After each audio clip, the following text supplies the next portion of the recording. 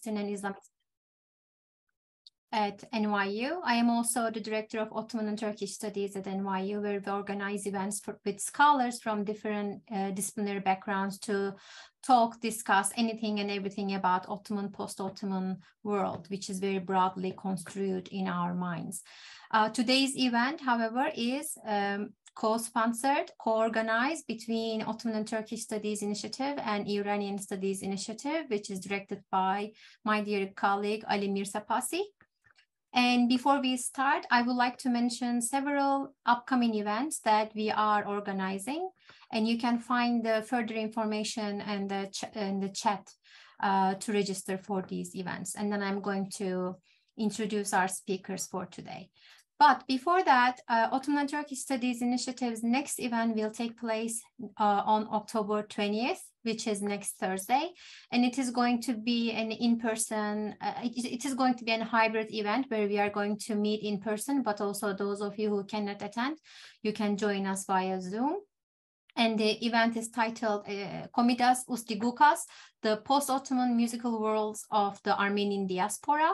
And we are going to have Professor Sylvia Alajaji and Professor Elliot Bates with us to discuss Armenian music in the context of Ottoman and post-Ottoman world.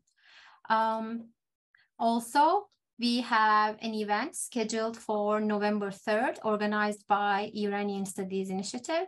And the event is titled Violence and Care, the Basij and the Disabled Afghan Foreign Fighters in Iran. You can also find the link to register for this event on the chat. And for this event, we are going to have Ahmed Moradi and also Aran Keshavarzian from NYU's Middle Eastern Studies department.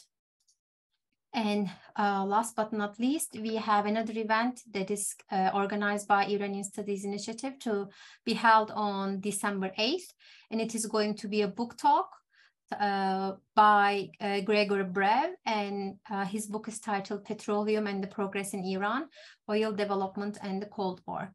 In addition to these three events, the Ottoman and Turkish Studies Initiative has two more events that I'm not going to mention. I'm not going to burden you with more information, but you can look at our website, otsnyu.com. You can also find information on our social media accounts, YouTube, Twitter, and Facebook.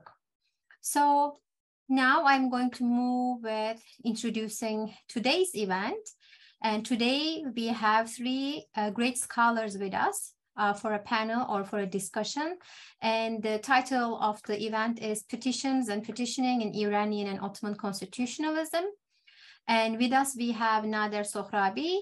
Nader Sohrabi is at Free University Berlin, and he's a researcher of history and sociology.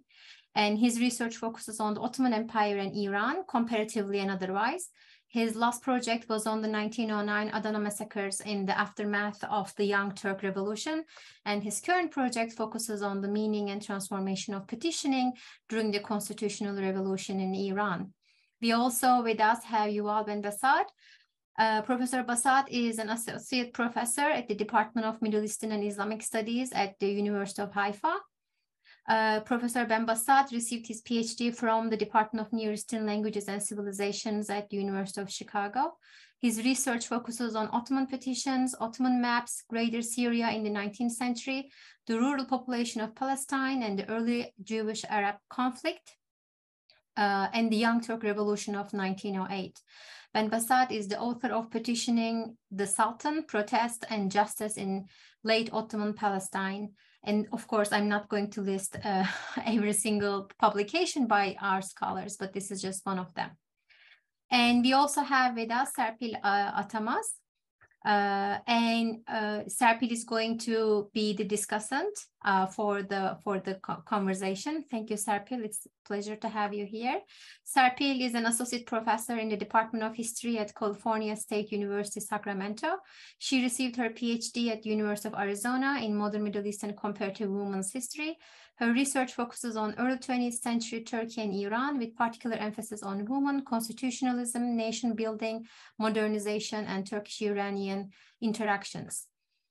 I'm going to moderate the Q&A section at the end, and I will mention the format for that. But when you have questions, please use the chat function or send me a message if you would like me to read your questions on your behalf. And now the floor is yours, and our speakers are going to have no more than 15 minutes. And after that, we are going to open the floor to Q&A. Thank you again and welcome.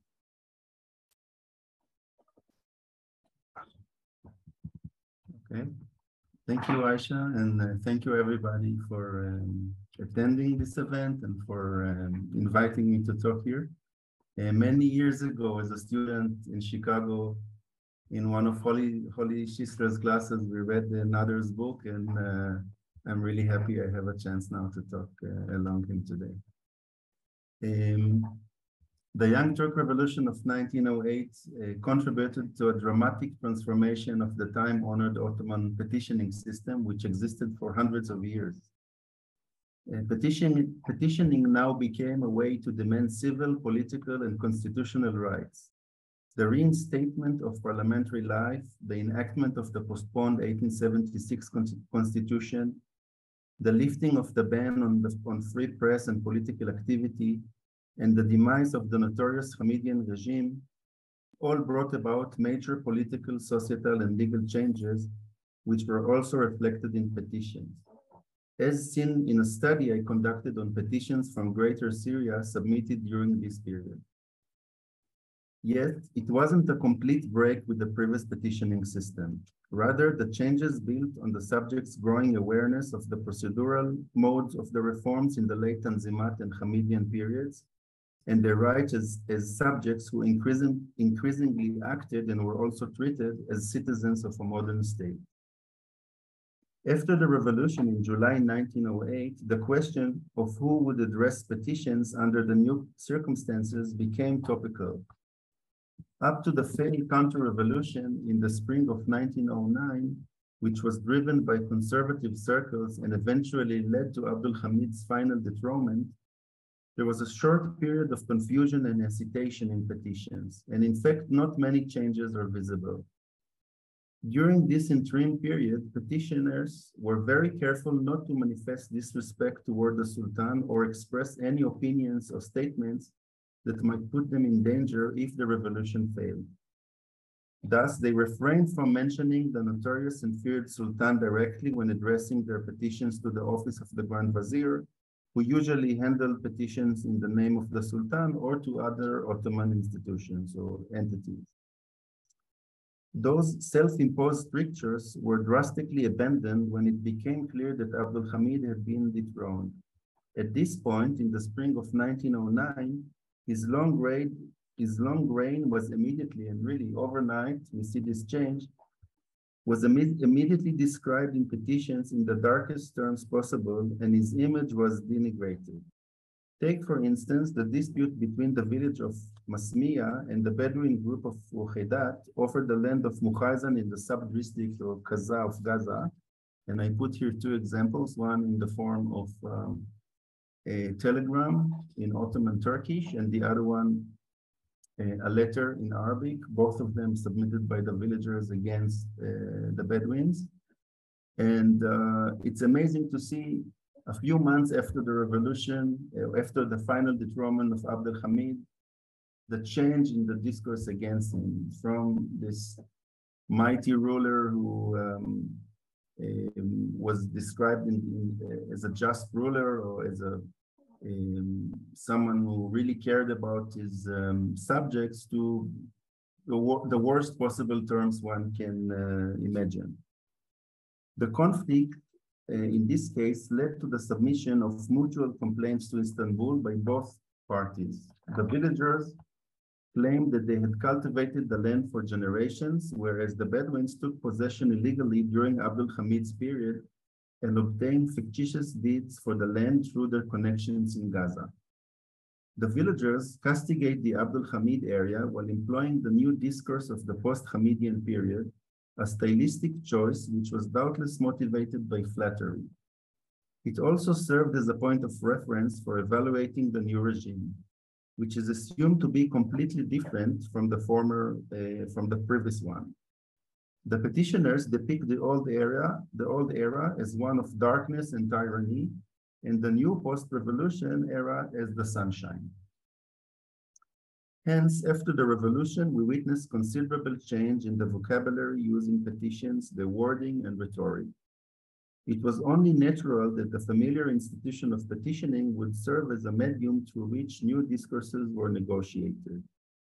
The discourse in the petitions thus shifted to focus on constitutional and civil rights, the rule of law, equity, the new age in the empire's history, the subject's rights to be protected by the rule of law, and the defects of the former system.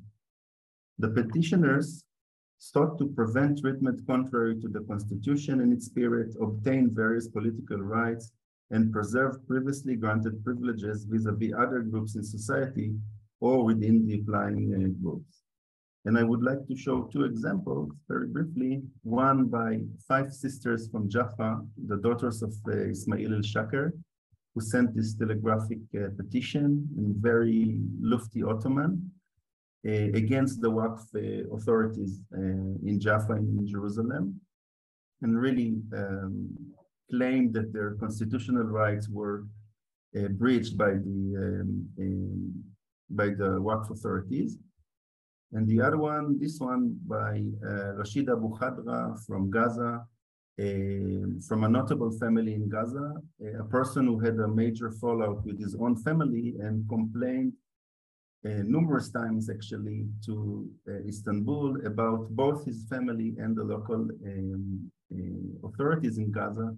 And here again, he was claiming that his constitutional rights were basically violated by the local regime and by his own family. Yet, in all those petitions, no violation of specific clauses in the new constitution was cited, and instead it was argued generically that certain acts violated the spirit of the new constitution and the new era in the empire.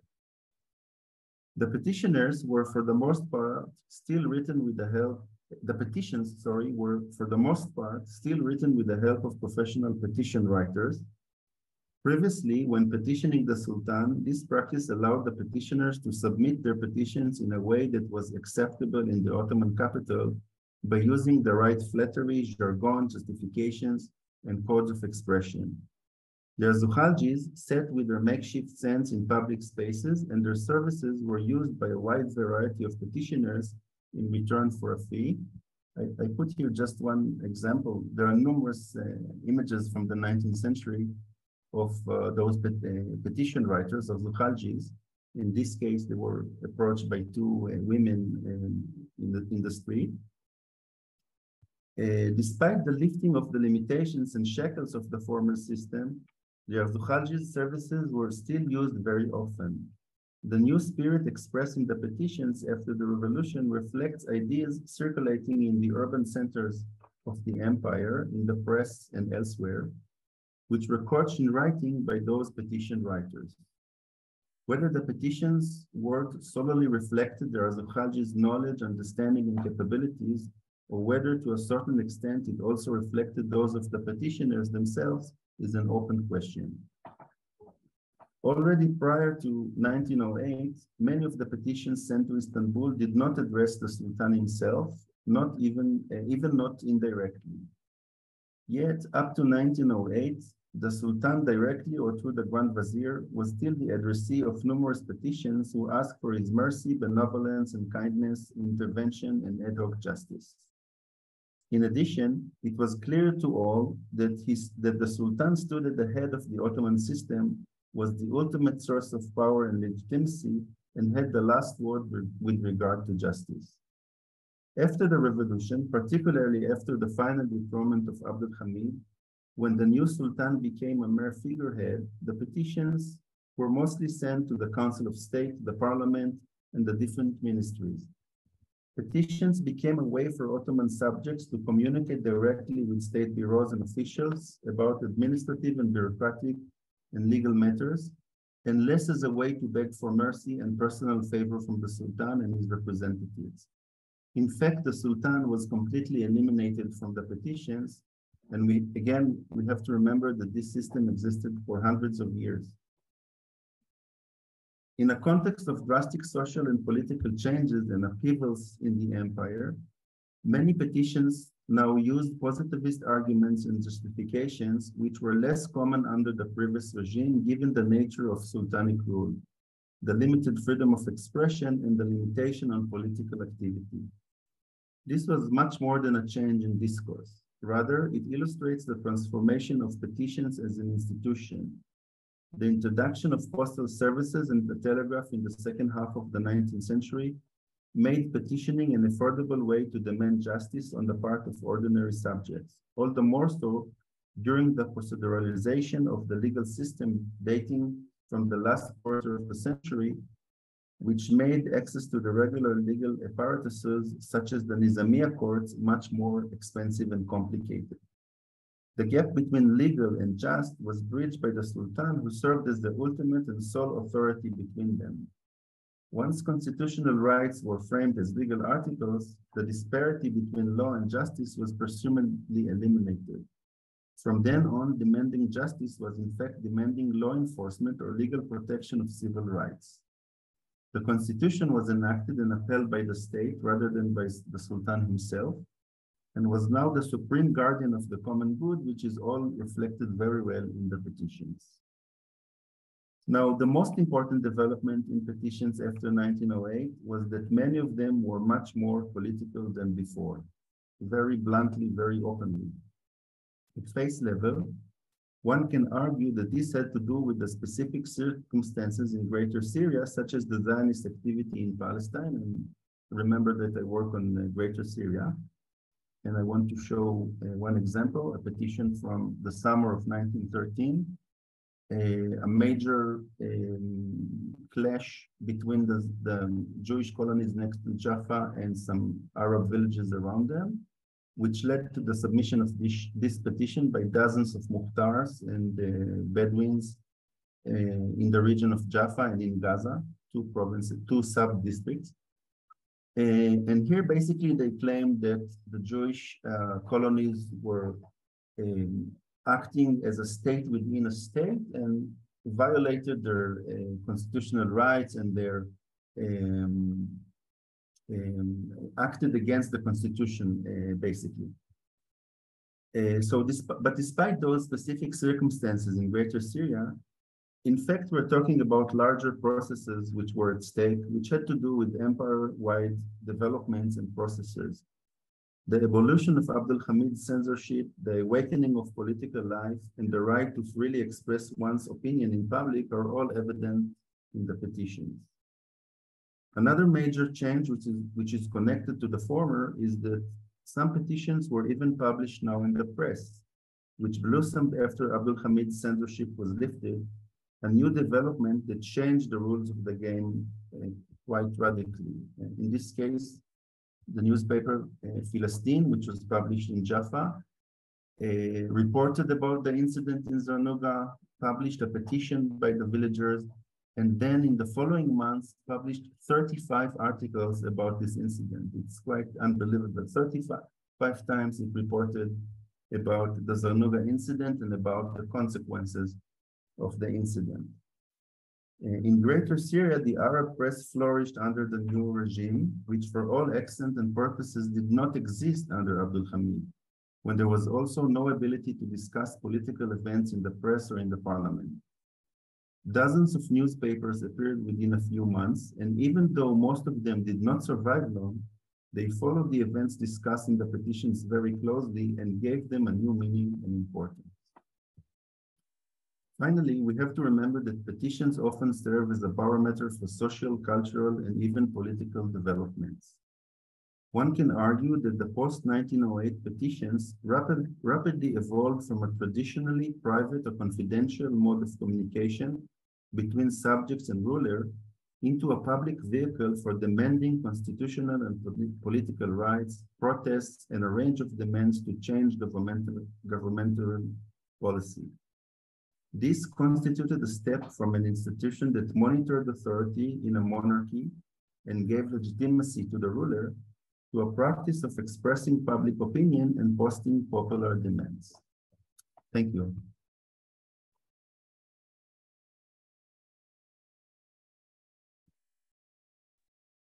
Thank you very much, Yuval. And if you stop sharing your screen, perfect. Nader, the floor is yours. Okay, thank you. You can hear me, right? Okay. I collected many petitions about 25 years ago, that is the previous century, from Iran's national archives, but did not know what to do with them until recent developments in this field, including Yuval's work. The petitions in question belong to the constitutional period in Iran between 1906 to 1911. And beyond what they tell us about history from below, they have important lessons about wants, underground, democratization, and decision-making. As a history from below, they have potential to enable us to rewrite the history of the constitutional movement. At least that's my judgment. Usually, democratization is in that movement has been approached through the public quest for freedom, democratization by means of a constitution, the growth of public sphere, formal channels of politics like the legislative assembly, voting and elections, separation of powers, party formation, etc. And overall, in my view, these constitute the global dimensions of this revolution. And when it comes to the dynamics of localization of the global, the discussion is confined to Islamization of the constitution, either through the influence of the Young Ottomans or from a Shiite angle through the Atabat clerics, Khorasani and Naini. These are all in dialogue with the Enlightenment in one way or another, including the localized versions that I just mentioned. We know that the public had taken a big part in the constitutional movement in Iran. In fact, it was probably the most popular movement in the history of the Middle East up to that point. And what explains this popularity? Was it the quest for liberty? Was it the convincing Islamization of the constitution that managed to rally the public? This is a puzzle that I do not think can be answered by any of the above. Instead, let's see how the public approached the assembly in its own words. When we look at the original demands at the beginning of these orders, we notice that the public, through their clerical representatives, had asked for a house of justice in Tehran with branches in the provinces. This was certainly not a legislative assembly, even if through a series of incidents, it became the actual demand to which the Shah finally acceded. The historiography ignores this original demand and treats it as a fleeting call surpassed by more fundamental demands such as a parliament and a constitution. But when we turn to the actual public dealings with the assembly, we very much see the common perception of it as a house of justice, or what is better known in Islamic history as the Mazalem Council, the place where the public addressed its petitions and sought redress from the source of justice, which for now was the monarch, or historically has always been the monarch. As soon as the assembly was established in 1906, it was bombarded with thousands of petitions from all around Iran. Many key representatives, including the head of the assembly, thought this to be a gross misunderstanding on the part of the public and sought to discontinue the practice, and finally settled on creating a commission that dealt with them without bothering the assembly too much. In practice, however, almost every session was devoted to the petitions. What did the public want? What can they tell us about the state of discontent in late Qajar Iran? There was an incredible consistency among the petitions, the ones that I have seen so far. I haven't studied all of them, and that's a project for the next 3 years. But what I have seen so far, no matter where they came from, they asked for outright elimination of local taxes or heavy discounts of those local taxes. This demand was accompanied with a call for an end to the abuse of local officials who enforced the unjust taxes to their own benefit. They all expressed willingness to pay the central taxes in full, but not the local ones. I cannot go into detail as to the structure of taxation system and why this was the case, but they had good reasons and there was plenty of room for abuse. To assist their petitioning, the public established grassroots associations, anjumans, throughout Iran, hundreds of them. Tehran alone came to have 200.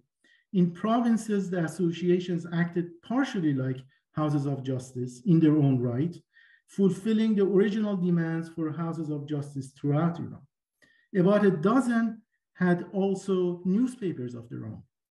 The most powerful ones, like Azerbaijan, Rashtan, and Zeli, received not only provincial level petitions, but people from all over Iran sent petitions to them to publicize their wants and place additional pressure on the assembly, additional to what they had already sent the assembly themselves. Through collective petitions to the assembly, gatherings in the associations, and their own press, the public found its own voice, came to define its own interest, and engage in a discussion of public good. This was an alternative public sphere that was not Enlightenment inspired, although it inevitably came into contact with what we consider the more conventional Enlightenment-driven public sphere, but without becoming dissolved in it. Now, without discounting the Enlightenment-inspired public sphere or trivializing the formal democratic gains, we can certainly claim that petitioning and popular associations deepened democratization. They expanded participation substantially beyond the restrictive franchise and the limited numbers who voted. They acted as better barometers of public opinion, as Yuval was also mentioning. Negotiation and bargaining through them amplified the democratic culture and attained fairer outcomes.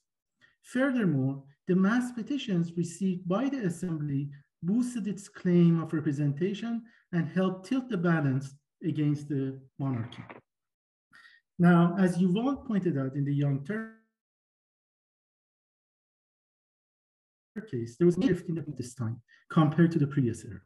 In case of Iran, I can maybe count 7, maybe there are more.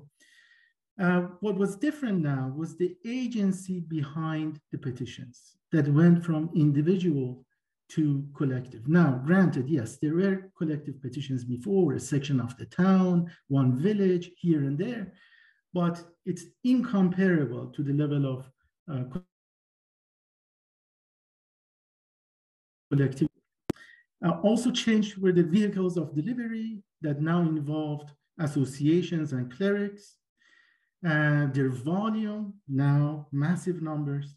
The content and form, that is from expressions of needs in differential, quote unquote, petition and response format to demands, sometimes based on rights. I know Yuval mentions rights in the Young Turks case, and that's entirely true. In the Iranian case, sometimes based on rights. The addressee went from the Shah to the assembly, and the expectations from rulers' benevolence to bargaining with centers of power. And finally, petitions went from private to public. That is, they went from predominantly individual and meant for the Shah's eyes only to a public dialogue on the national stage. Still, we see in them remnants of the differential language of the past. We see the terms like Fadaviyan, Duaguyan, those who are ready to die for you, your admirers, or even your worshippers. And the imagery evoked by the circle of justice, the depiction of subjects as sheep, usurpers as wolves, Shah as the shepherd, a language that is a little too old-fashioned for the Ottoman context, but not for Iran.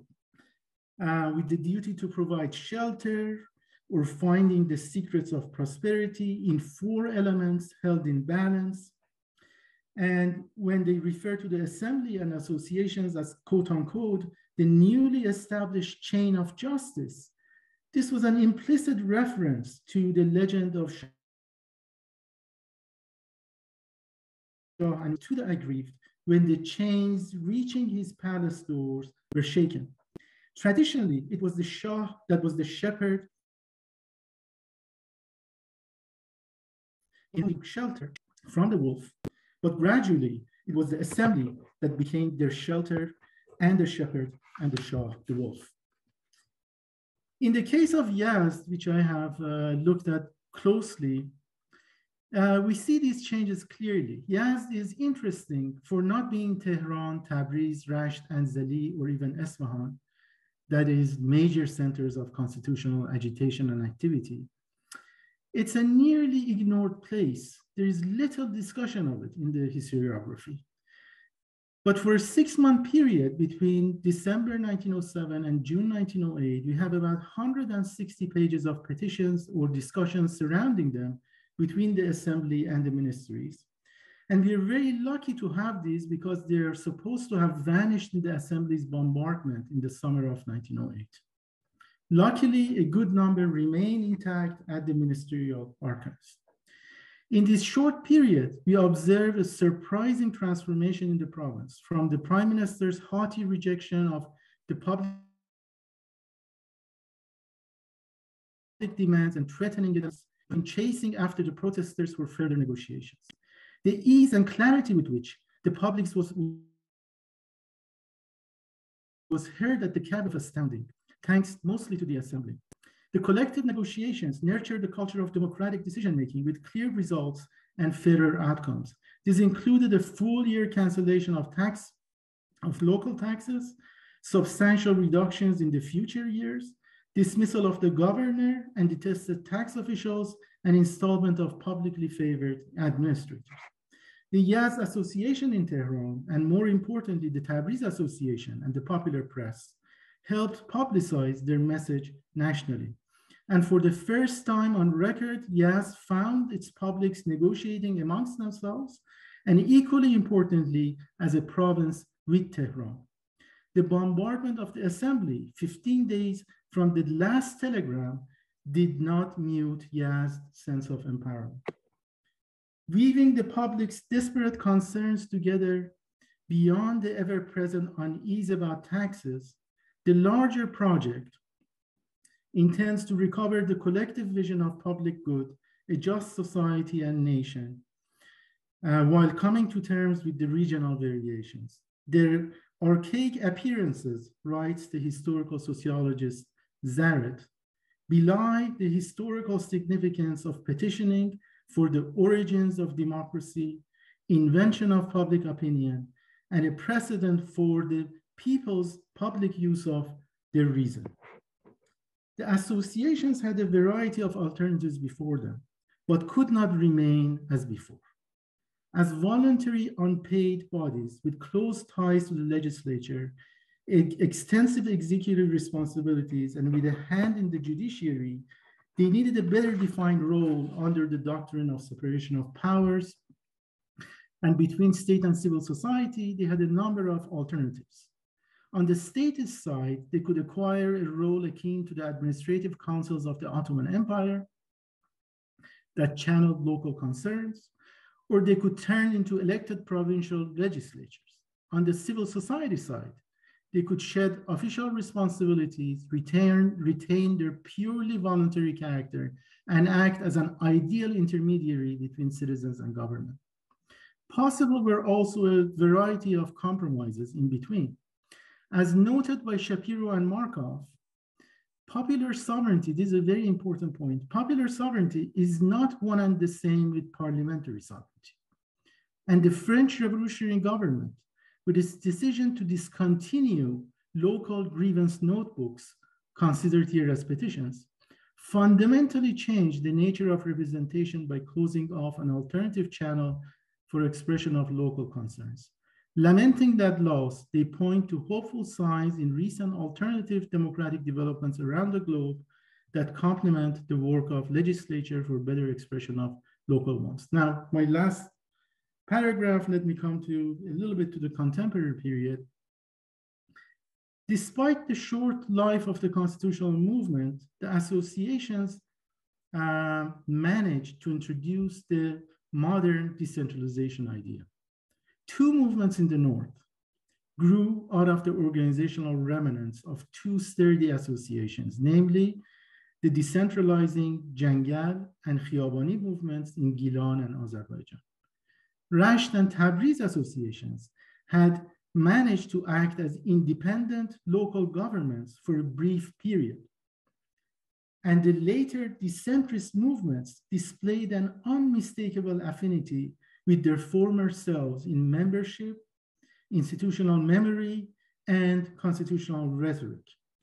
This afterlife of the constitutional movement has been unexplored, and with the revival of decentralization debate in contemporary Iran against central authoritarianism, the overlooked connections demand revaluation. The recent debates have taken as their starting point the 1907 association laws, raising the prospect of petitioning and associations as indigenous alternative democratic possibilities in future Iran alongside the Legislative Assembly.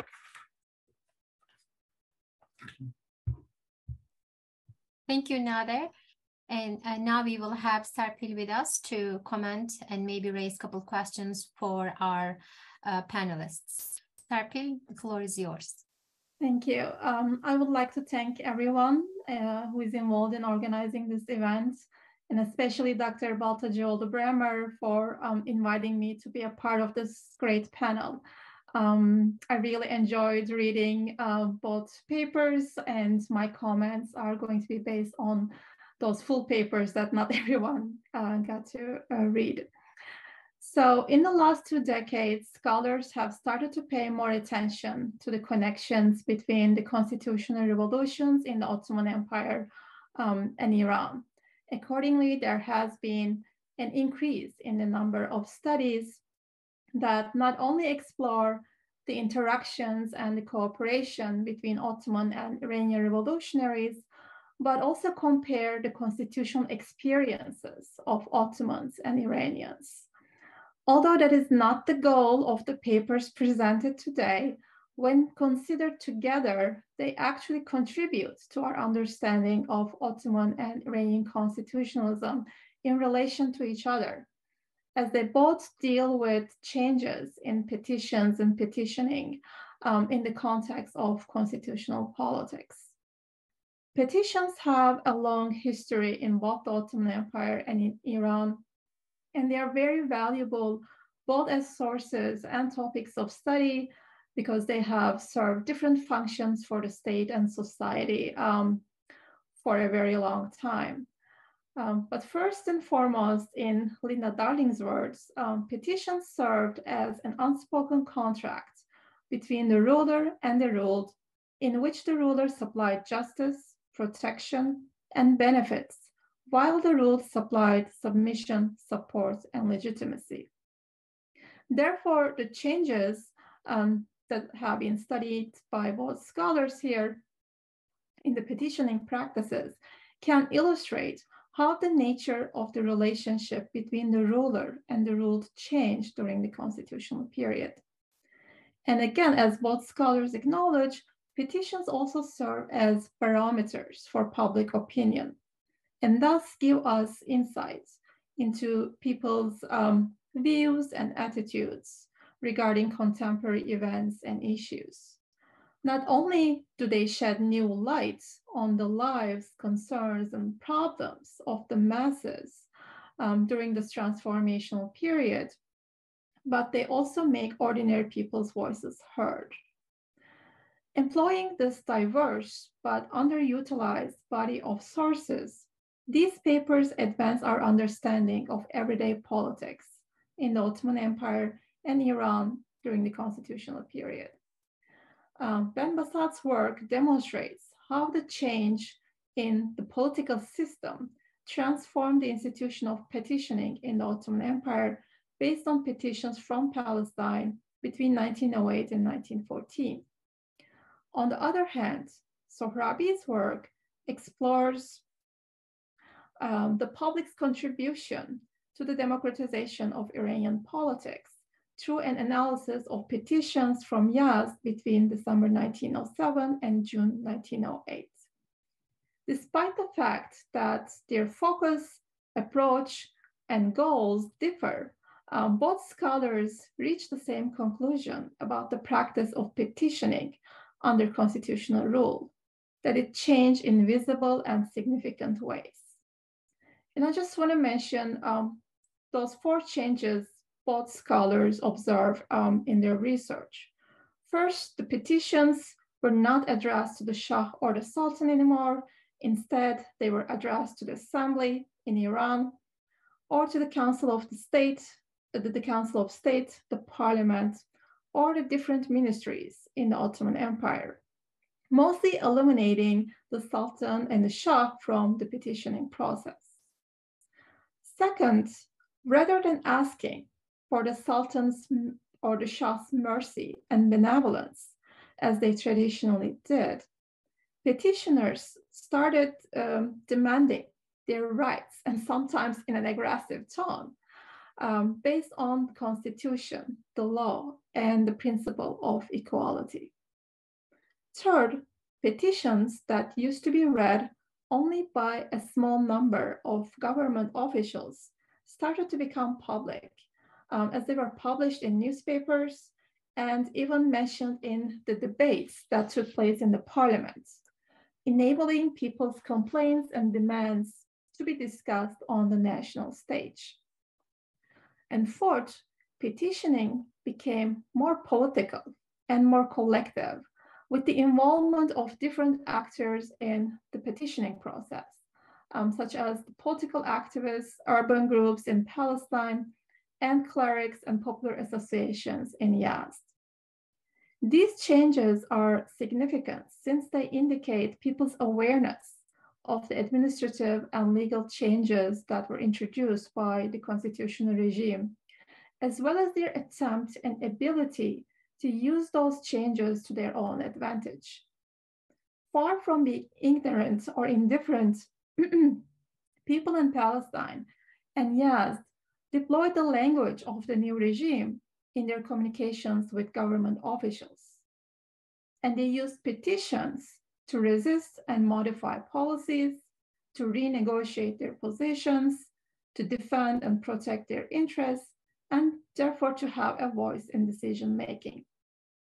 This is even more significant, I think, in the case of the Ottomans, since the Young Turk Revolution of 1908 was not a grassroots movement like the Iranian Revolution. The petitions discussed in these papers revealed the multifaceted, complex, and nuanced nature of the relationship between the masses and the political authorities.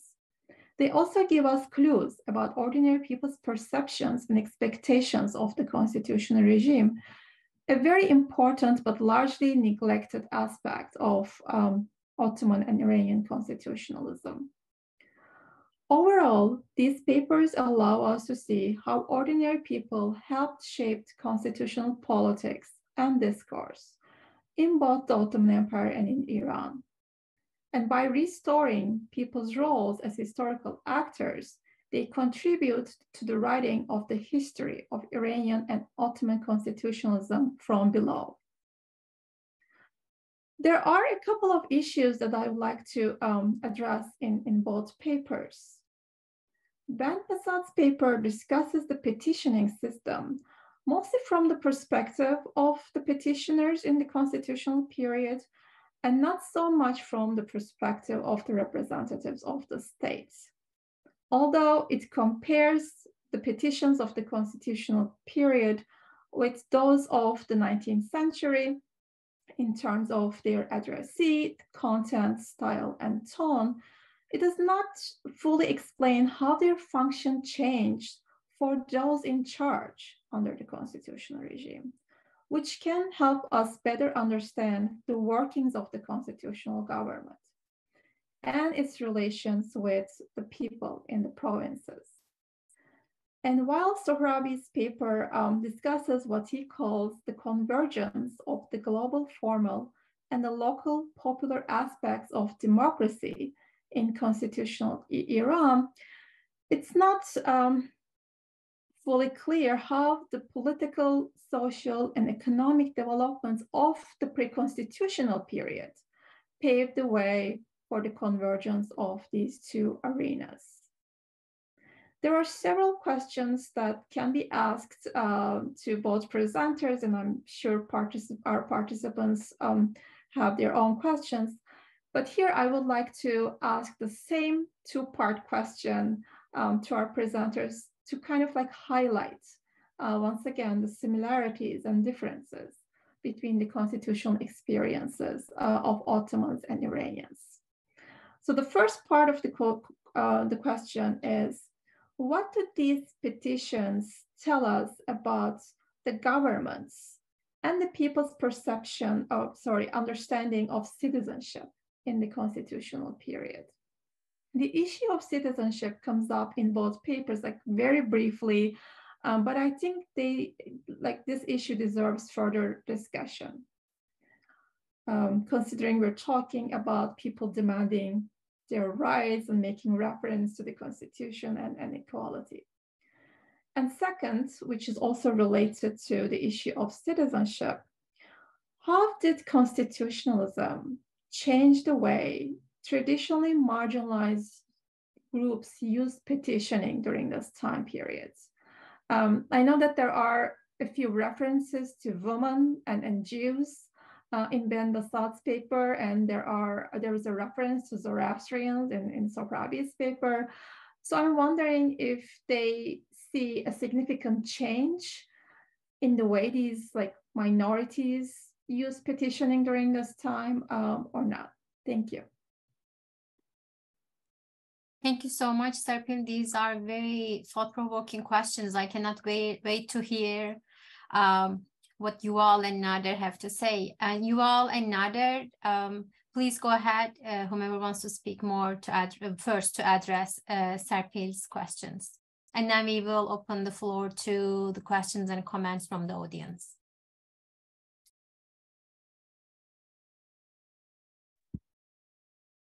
Regarding first of all, thank you for the comments. I also wrote a few things when Nader was talking. Regarding the bureaucratic process that the petitions went through, it's very much like in the Abdul Hamid's era. It's a technical procedure, only that previously some of the petitions reached the Sultan, and from there were referred to the different ministries. But practically, it's the same process. In most cases, during Abdul Hamid, the Grand Vizier got the petitions, and from there referred the issue to the relevant ministries, whether it was the Ministry of the Interior, the Ministry of Justice, and so on. And there was a routine procedure to handle the petitions.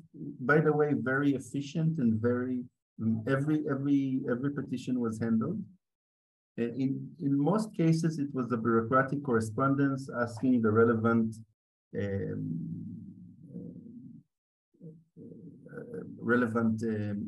district or sub-district to look into the matter and to report back. And in most cases, that was about it. I mean, we hardly see something beyond that. So in terms of the process, the bureaucratic process, it's pretty much the same. I don't see many changes, despite the fact that the Sultan was eliminated. That's the major change. In terms of subaltern groups,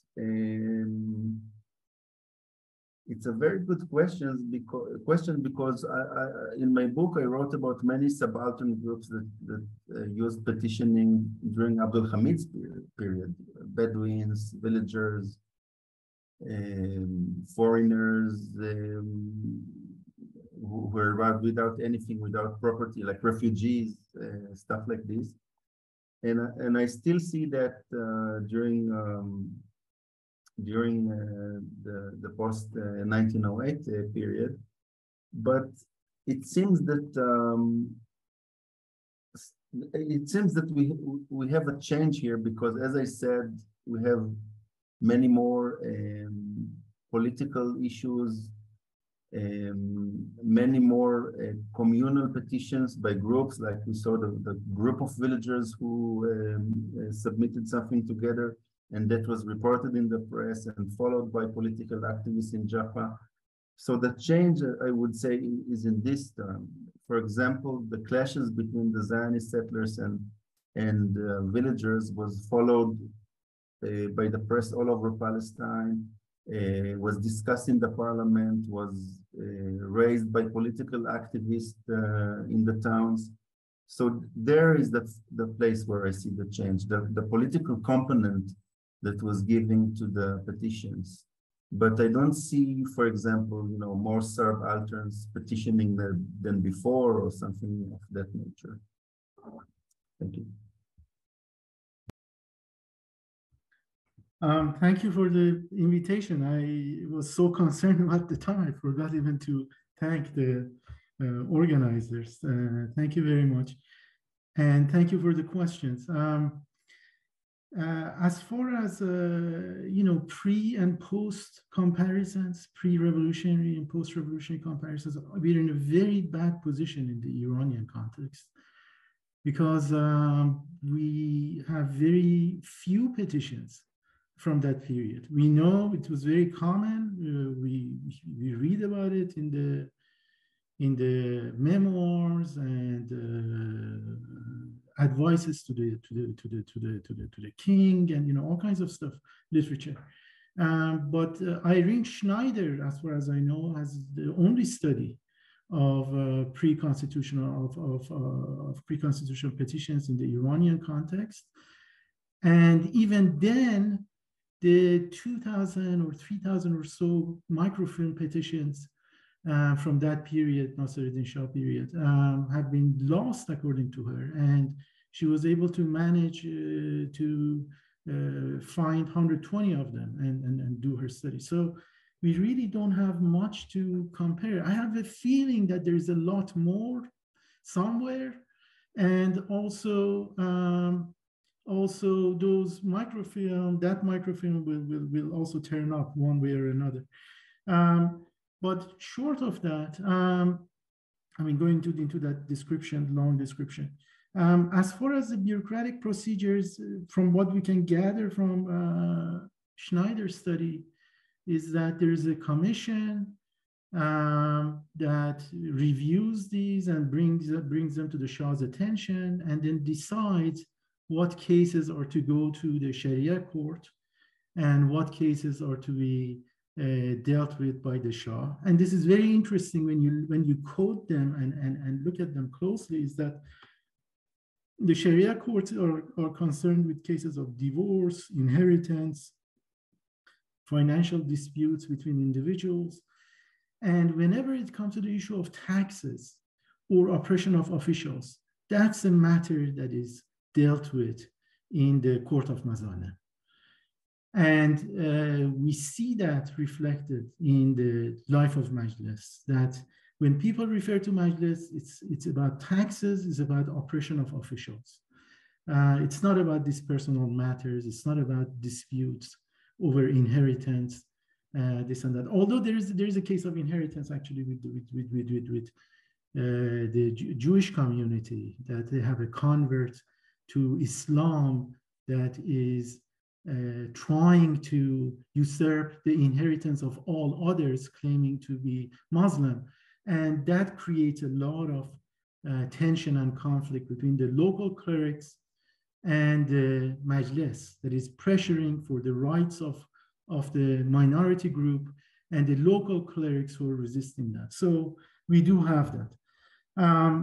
But that's an exception. And obviously is a political question, is of a political nature, is a question about the rights of all citizens and matters of the like. With respect to the post-constitutional period, I had studied these this movement through the parliamentary debates, and knew that the assembly is pursuing them, is sending them to the various ministries and all. I didn't know how many of them were written to the Shah. Do they continue to address the Shah or not? And how they dealt with it. When looking at Yazd, I was shocked to, first of all, find out that it looks like there are very few petitions or any longer written to the Shah. And this is happening completely voluntarily. In the Ottoman case, I know they had to ban writing of petitions to the Sultan. It happened partially, naturally, but there was a lot of concern about petitions still going to the Sultan, and they publicly announced that this should be discontinued. In the Iranian case, that does not seem to be the case, and that is making the Shah very paranoid. It's making him very angry. During a counter-revolutionary movement, he sets up a telegram machine of its own amongst the counter-revolutionary crowds so they can petition him in competition with the assembly, and hence grant him legitimacy as opposed to the assembly. And the assembly does not forward any petitions to the Shah. They, as the legislature, they are dealing with the executive and hence the ministers. But what was surprising was the extent, the length to which they went to communicate with the ministers each and every one of these petitions. I mean, especially important ones. I guess the case of Yazd was very important for them. So I was shocked to see that every request was sent to them, an answer was expected, was communicated back, which doesn't mean that all the way the Majlis, the assembly, took the side of the petitioners. No. It was in a very tricky position. It had to balance the taxation needs of the state versus the public cries of injustice. If it went against the public, it would lose legitimacy, it would lose its support against the monarchy. If it did away with the issue of taxes and granted what everybody wanted on the ground, the state, the bankrupt state, would be left with even less money than it already had. And one of its reformist agendas was to actually correct the taxes. So it was in a kind of a funny position, but the extent to which it pressured the ministers to answer them was truly astounding. I think my connection is a little unstable, but I hope not too much. Okay, I cut it here. Yeah. Sometimes you just freeze for maybe like 1 or 2 seconds, but then it comes back. So it wasn't really bad. We were able to follow you, Nader. So now I would like to open the floor. And can I add just one more thing regarding Zoroastrians, because it came up. Yeah. With the Zoroastrians, it's a very interesting issue because it's also a barometer of the minorities in the Iranian context. And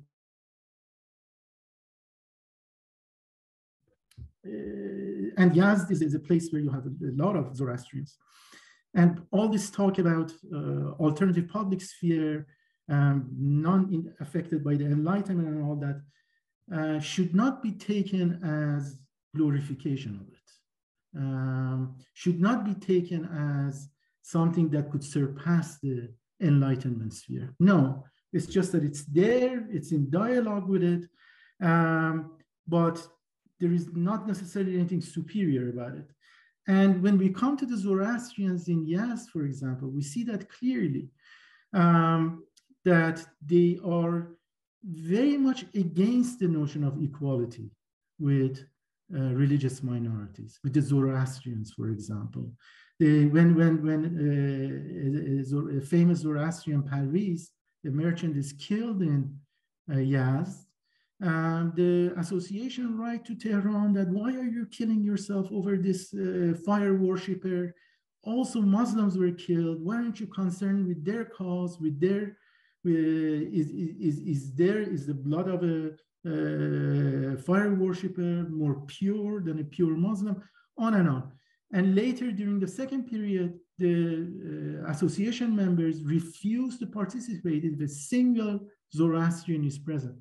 So this notion of equality is coming up, in fact, independently within the Iranian context, but it concerns the issue of taxes. It concerns the issue of khas and am, the issue of the select and the public, that these should be treated equally and on the same ground. While with religious minorities, for example, that's something that they could benefit a good deal from the Enlightenment discourse. Thank you. So now I would like to open the floor for questions and comments. As I mentioned, you can either raise your hand using the raise hand function and speak, or you can send your question to me either directly in the chat or also anonymously to my message box. We already have a question from Sümeyye Kocaman, who says that she lost her voice, so she cannot speak, but I'm going to read her question on her behalf.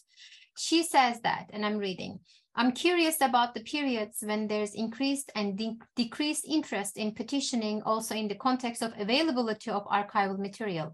Is it possible that in the early modern era, there was a period of high petitioning, but we don't know about it because the system was different, the documents are lost, etc. Is it possible that increased petitioning doesn't reflect democratization? Maybe by the changes in the land law or economic nationalist propaganda, violence increased and hence the need to reach out for help increased.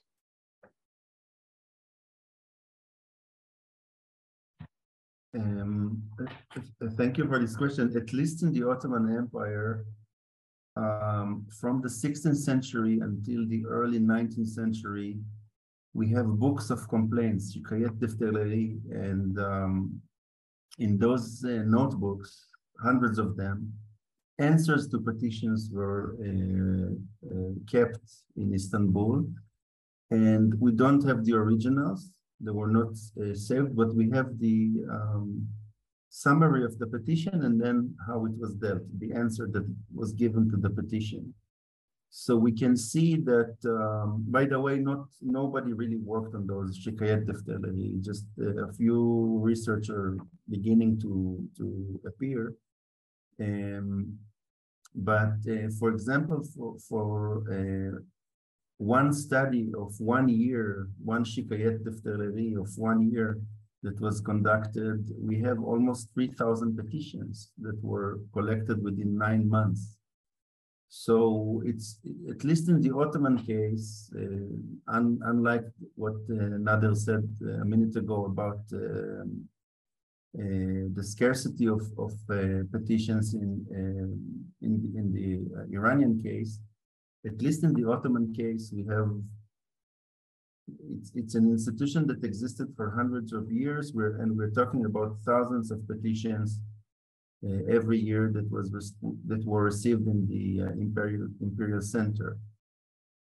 So in that case, a lot of petitions doesn't necessarily reflect anything that has to do with democratization. It's something that existed, people used it, villagers, Bedouins, urbanites, guilds, everybody was, minorities, everybody was using the petitioning system.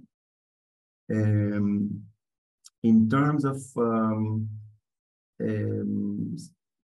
something about tension that was asked,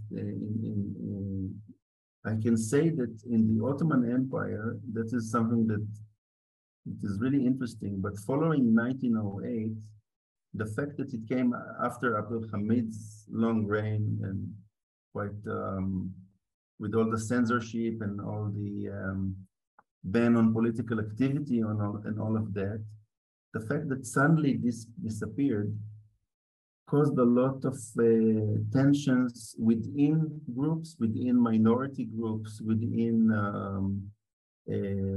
ethnic groups, and also between the communities themselves. So the fact that suddenly people could talk, could act politically, could write in the press, could talk in the parliament, could petition freely, could create organizations, civil society organizations, something that was banned under Abdul Hamid.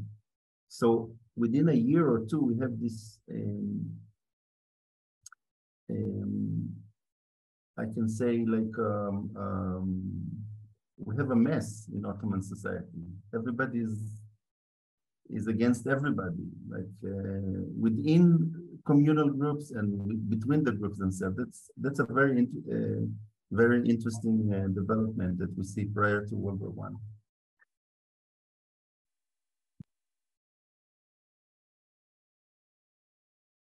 Nader, do you have anything to add? Yeah, of course, the absence of petitions or increase in volume by themselves cannot mean anything. As I mentioned with the Iranian case, we don't have that many petitions, but we know how important it is through these various tracts. Shah, for example, takes pictures of himself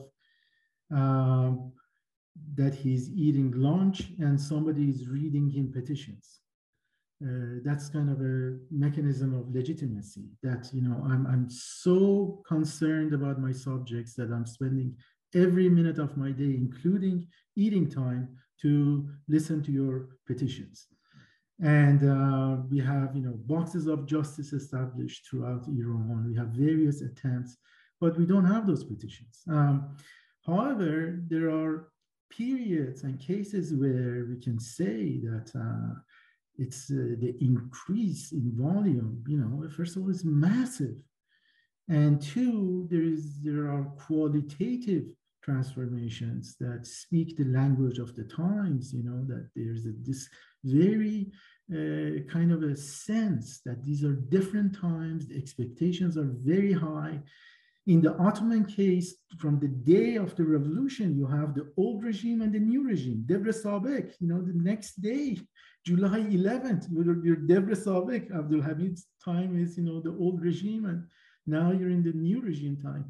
In Iran, it's not as abrupt, but eventually it also comes that people keep referring to that the age of tyranny is gone and the age of justice is now upon us.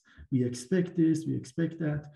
And all these, you know, explanations that I gave, I think are good indications that this is a very different time and the petitioning are at the center of it. And besides, if the public was not familiar with petitioning, how is it that all of a sudden it's coming to the fore in this massive way? So, you know, we need to do a better job in the Iranian history and find them. Serpil, you are also an expert in the Iranian and Ottoman constitutionalism. Please feel free whenever you would like to answer or add to a question. Thank you. So we have another question from Felix, and I'll read it. The MENA region is quite under-researched and neglected in the concept of criminal underworlds.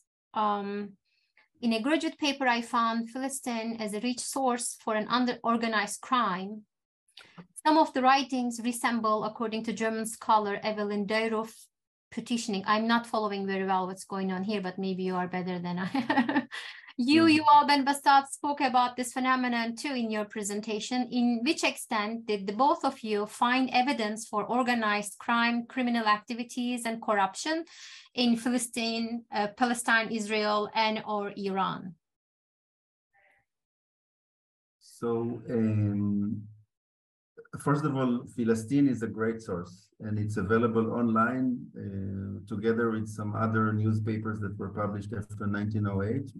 We don't have newspapers under Abdul Hamid, with the exception of the Jewish community in Palestine. For some reason, we know, we can discuss it, but for some reason, Abdul Hamid let 4 or 5 Jewish newspapers operate during his reign, and we have a lot of information about criminal activities in Hebrew newspapers and then in Arabic newspapers after 1908. There are a lot of petitions about criminal activity, also from the Hamidian period. I write about it extensively in my book. Often many of the petitions are about criminal activity, about complaining about insecure regions, complaining that the Ottoman local authorities don't protect the civilians, don't do enough to fight criminal activity. Sometimes we have complaints about specific people, about someone who is blamed for doing a criminal activity and the authorities don't arrest him and so on. So it's a very good source. I try to remember off the top of my head if I saw something about criminal activity after 1908. I can't recall specifically, but it must be there. I mean, I'm quite sure we have it also after 1908. So I have a question, if I may, while waiting if anybody else from the audience would like to raise a question. So considering the fact that these, okay, first of all, I'm an early modernist. Of course, these are not my comfort zones, but I'm really interested in expanding my horizon. Considering the fact that the revolutionary periods are significantly short in both cases, and the change in terms of the language used in petitions is stark, from talking about the benevolence of the Sultan or the Shah to demanding demanding justice because it is right. I am curious if this is actually a sign of genuine increase in terms of the awareness of people, now they have rights, or is this some type of like a pre-forma, since they are still using arzuhalciler to write these petitions, that there is now a new template that is being used in these petitions, and the people who are writing these petitions are just using this template instead of an older template that was referring to the Sultan or the Shah, rather than actually talking about the people who were the complaining ones, really experiencing this shift very quickly, particularly in the provinces, further away regions like Philistine or Yazd.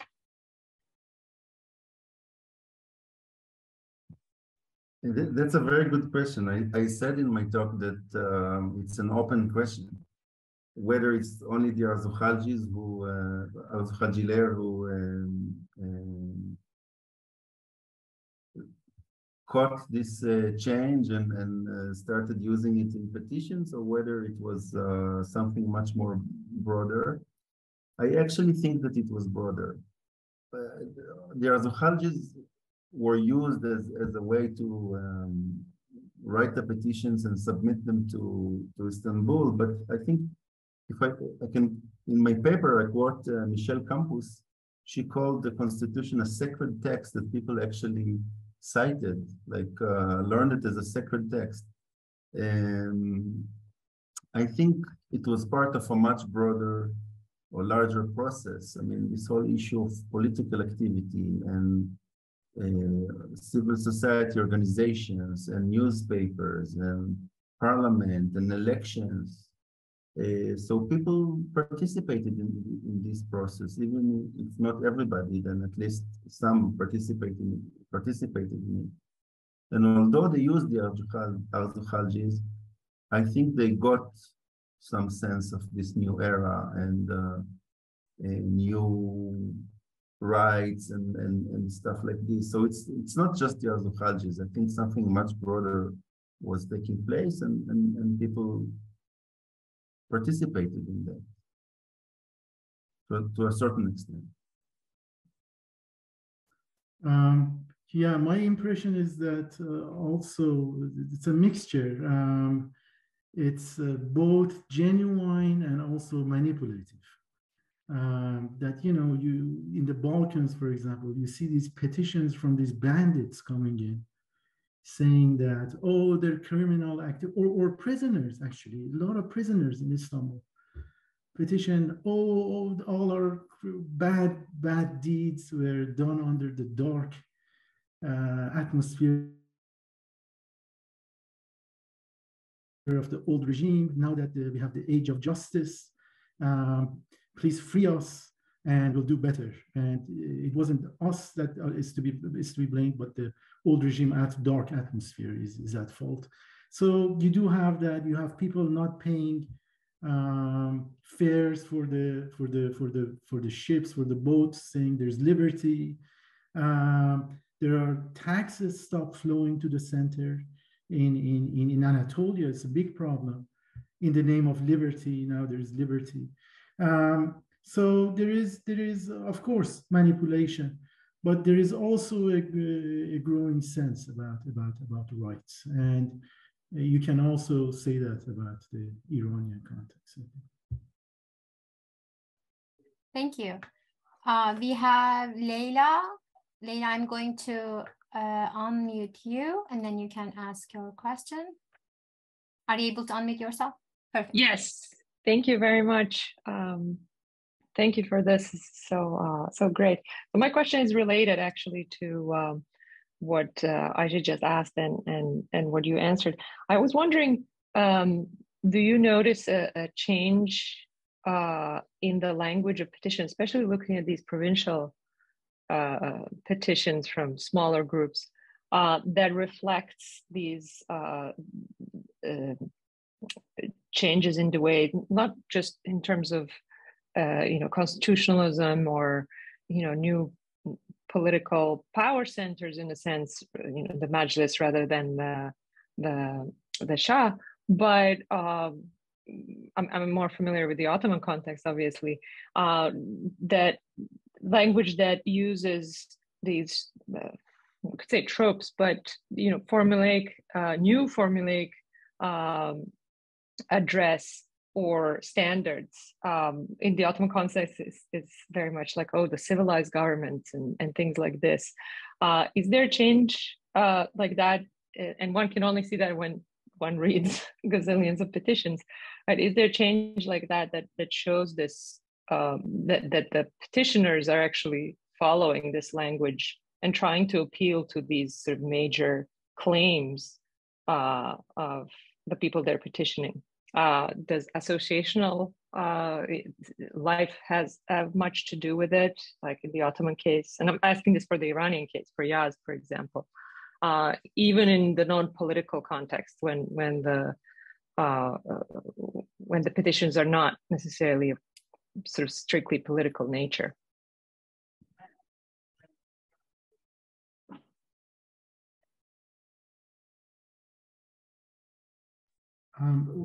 That was a question for me or for Yuval?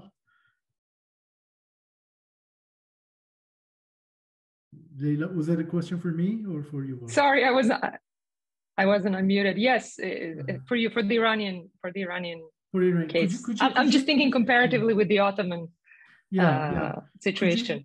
Could you repeat the question again? Could you? So is there a change in language even in the non-political context that in the petitions that reflects these claims?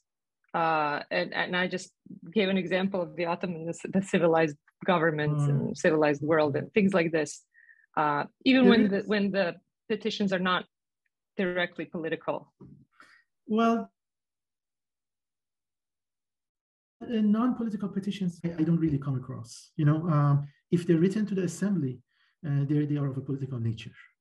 You don't come across non-political ones, or maybe there are, but I haven't seen any, and I have a mass of petitions I haven't gone through. So I'll let you know at a later time. But there is a very palpable sense that the language is different, even when you compare them to the few that Schneider has at her disposal. And she also provides a Persian transcription. The changes are massive, very, very different, and very political. And the Arzohaljiz in the Iranian context, they are operative. You do see kind of the standard format, with Arize at the top, written in a very kind of a fancy way. But they become, the public takes over somehow. They're writing their own petitions. and addressing it directly to the assembly, and they're not going to the standard format of the Arizecis or the Arize writers that are themselves in their own way. We are losing you more often now, Nader. I don't know if it is about your connection.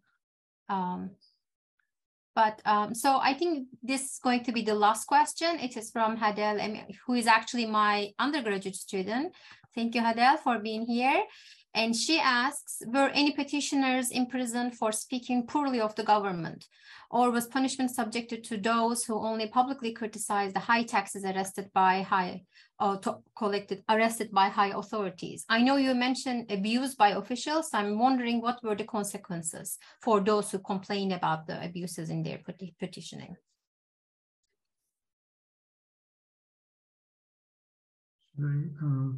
I haven't seen any. There's something sacred about petitions. That's my sense, that they are to be taken very necessary, that you take it very seriously, answer everything, but you don't turn around and punish somebody for having the guts to complain from local oppression simply because that's the function of the petitions. That's what they're supposed to do, and that's how you're using them. However, if locally people find out that you are writing petitions and you're in a weak position, of course it's dangerous. But never, I don't think ever the center would want to pursue anything of the sort against the petition writer, either in the Ottoman context or the Iranian context. But there's a lot of safeguards taken, for example, in the Iranian context, I know, to make sure that there are people who are not preventing petitioners from petitioning the source of justice, that there are ways of making sure that they have the liberty to do so, and without fear of the locality. Also, in the Ottoman case, it's I think quite remarkable that people complained, even in small villages, small towns. People complained, and I think it was quite risky sometimes too. If you complain about the governor and then you found out that you complained about him, could have consequences. But still, people still complain throughout Ottoman history. And I know from my work in Gaza that sometimes when one group or one family or one coalition complained, it has consequences because the other group or the other coalition reacted, and sometimes there was a lot of tension in the city. But still we see complaints from all over the empire by various groups. And I think it didn't change after 1908. It continued in a very similar way.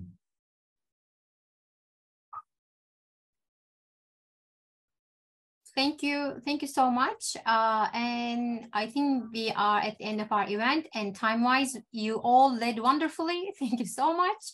And it's almost 2, and I mean in the East Coast. And thank you so much for joining us, Serpil, Nader, and Yuval. It was a pleasure to listen to you and to learn from you. And Ottoman Turkish Studies Initiative and Iranian Studies Initiative are going to be here with other events that we are in the making of. Just be on the lookout and visit our websites and also social media accounts for the upcoming events. We look forward to seeing you in our other events throughout the academic year. And have a wonderful evening or afternoon, depending on where you are. And I look forward to seeing you all again in the future. Thank you. Thank you very much. Thank you. Thank you. Bye.